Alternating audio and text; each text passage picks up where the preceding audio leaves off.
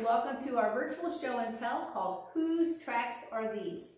My name is Mara Askill and I'm the Ag Ed Farm Manager with Metro Parks of Butler County. We're going to go on a tracking adventure to try to figure out what animals are out there in the parks with Metro Parks of Butler County, even if we can't see or hear them. There's wildlife all around and they do leave signs if you know what to look for. So what kind of signs do they leave?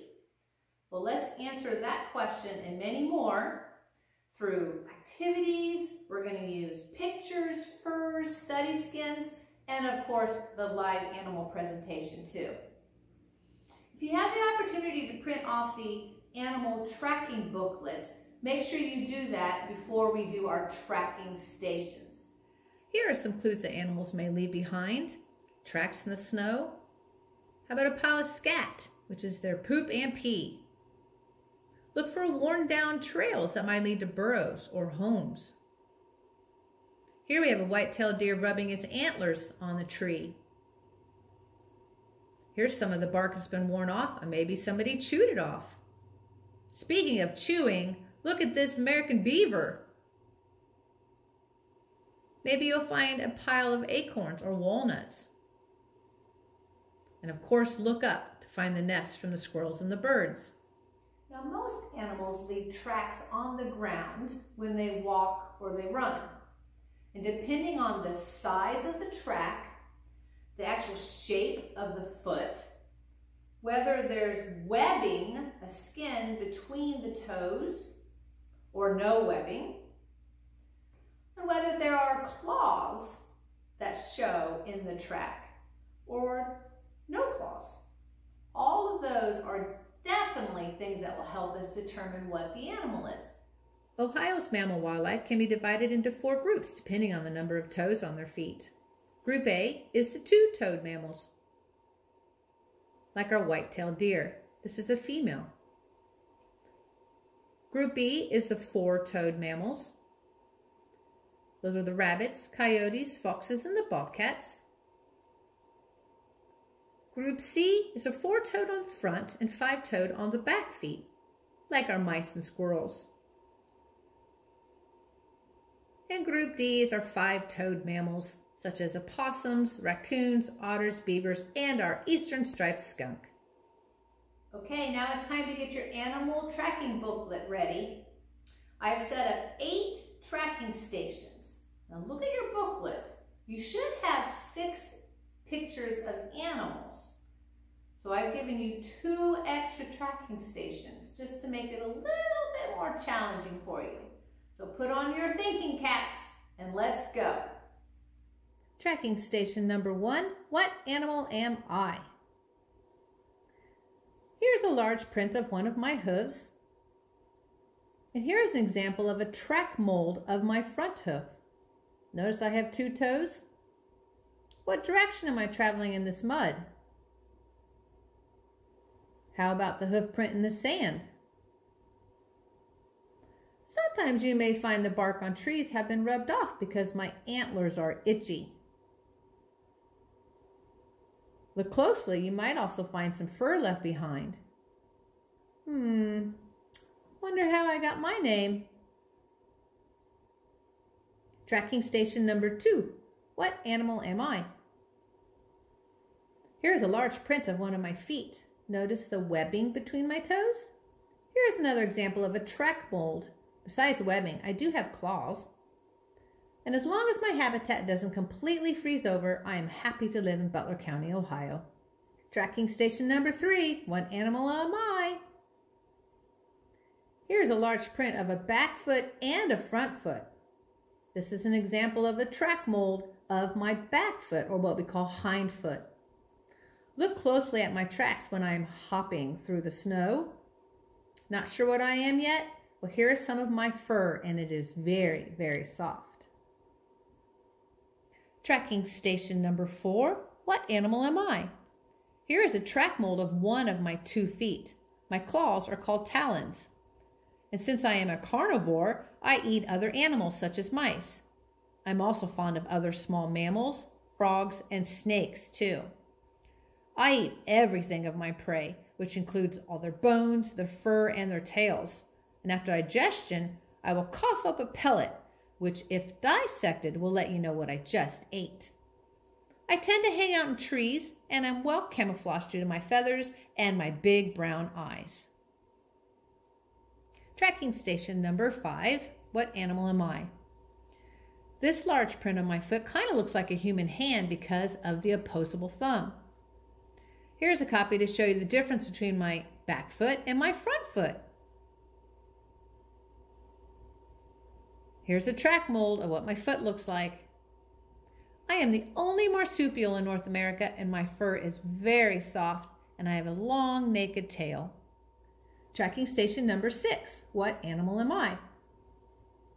Now notice that my hind foot is longer and thinner than my front foot. My claws don't always show up in a track if it's in the mud and the snow though. I have 5 toes on my front feet and my back feet. Here's a track mold of my foot. Many of you think I have a solid white stripe down my back, but sometimes I don't. Tracking station number 7, what animal am I? I am in the group of animals that have 4 toes in the front and in the back. Here's an example of one of my track mold. Notice my pads and my claws? It resembles a domestic dog print, right? And here is a photo of my tracks that are on the left side, and there's a larger canid which is on the right side, and they're called a coyote. Last but not least, number 8, tracking station. What animal am I? I have 5 toes in front and in back, and I like to use my long fingers to hold my prey. My back foot is longer than my front foot. I am an omnivore, so I eat both plants and animals, but my favorite prey items live near water, such as this crawdad. Yum, yum. I am known for wearing a mask, but I also have a striped tail. So how did you do on the animal tracking stations? Let's go over the answers quickly. Station number 1 was a white-tailed deer. 2 was a mallard duck. 3 was your eastern cottontail rabbit. 4 was the barred owl. Station number 5 was the opossum. 6 was the eastern striped skunk. 7 was our red fox. And station 8 was the raccoon. Now there were 2 tracks that aren't in your animal tracking booklet that we just mentioned. Do you know what those 2 are? And it should have been the eastern striped skunk and the red fox. Hi, we're getting ready to do our live animal presentation here at Chisholm Historic Farmstead. And we want to thank Scott Peak, one of our outdoor educators with Metro Parks of Butler County, for helping, and also a junior volunteer here, Alita Askill. But we're not going to be talking about humans in the tracking program. Let's talk about our pygmy goats. So we have 2 pygmy agouti goats that live here. The black one is a black agouti, and the gray one is a gray agouti. They are wethers, and they're about 1.5 years old. What they're doing, they are going around, and they are what we call browsers. They like to pick and choose what they like to eat. Thankfully for us, one of their favorite green snacks is the non-native honeysuckle. So we are gladly cut that for them when it's in its growing season. Now besides out here in the pasture, they eat a variety of different food every single day, such as hay, goat feed, alfalfa pellets, and of course corn. Some of their special treats are licorice and apple pellets. But you know what their favorite treat is, which pretty much gets them to do anything we want them to do? It's frosted cornflakes. Now pygmy goats are generally kept as meat goats or as pets or companion animals on a farm. And do you want to know something that's really cool about goats? They are ruminants, which means they have 4 compartments in their stomachs. How often is that to have a 4-part tummy? Now this is advantageous because mammals generally have a hard time digesting plant material and getting the full nutrients from it. So having extra parts in your stomach to help this process is a bonus. But I'm not sure it would help any of us humans here to have 4 tummies though. Goats are eating and pooping all the time. So you notice these round fecal pellets? We clean up after our boys 2 times a day and always make sure they have plenty of fresh, clean water because they drink a lot too. I wonder who left this track here in the goat paddock. have 2 toes and it's a hoof. So here we have one of our pygmy goats, our gray one, who's up here to get ready to have his hooves trimmed. So you put him up on the trimming stand, and then you lift up their foot, and then you can see his hoof. It's 2-toed. Very good, everyone. And hopefully you had fun learning about the tracks and the signs that our wildlife leave in the parks here at Metro Parks of Butler County.